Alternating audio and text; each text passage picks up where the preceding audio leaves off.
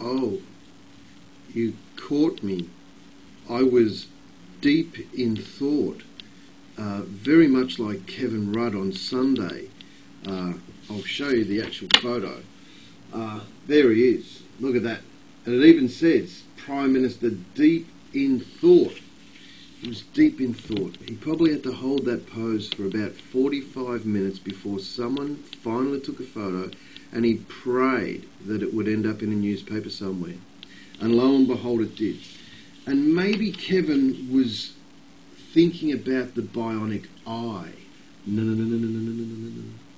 Because he's such a visionary, Kevin Rudd, that in a group of 100 people, you would think that if someone said, let's make a bionic eye, there would be one person with a notebook that would say, Google it, and say, look, unfortunately someone else has actually thought of the bionic eye. So instead of looking like a fool and coming out and saying, we should make a bionic eye, you would actually say, well, someone else has done it, so let's not. It's almost like akin to saying, why don't we have something on 4 wheels with an engine?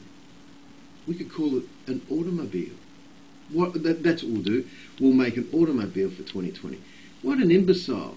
You know, he is some small company in Sydney that have already created a bionic eye. So Kevin's idea that he thought of on Sunday was thought about by a group of people in Australia and America probably 15 to 20 years ago. And not just thought about it, they actually acted upon it and have actually almost completed the creation of a bionic eye.